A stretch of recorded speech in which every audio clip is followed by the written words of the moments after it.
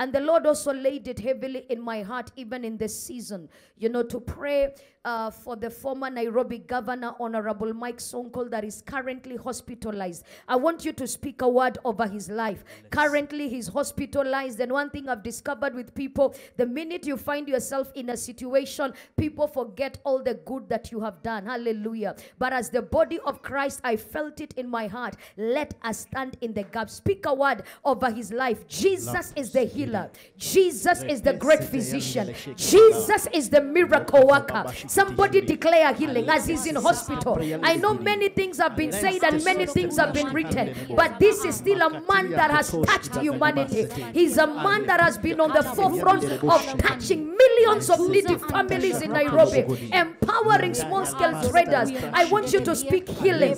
Jesus is the healer. Jesus is the miracle worker. And the Lord told me it is not over with him. It is not over until God says it is over. Father, right now, as ECC Nairobi, we speak a word of healing over the former governor, wherever he is in hospital. We declare the healing power of God, the healing virtues of Christ to touch him in the name of Jesus. Amen. Every sickness, we command it to die from the roots.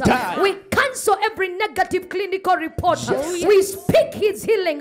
We decree and we declare in the mighty name of Jesus, let the touch of God, distance is not a barrier in the realm of the spirit. We declare Psalms 118 verse 17, he shall live and not die, to declare the works of the Lord in the land of the living. Father, you are a God of a second chance. Do exceedingly abundantly and above, in Jesus' mighty name. Amen.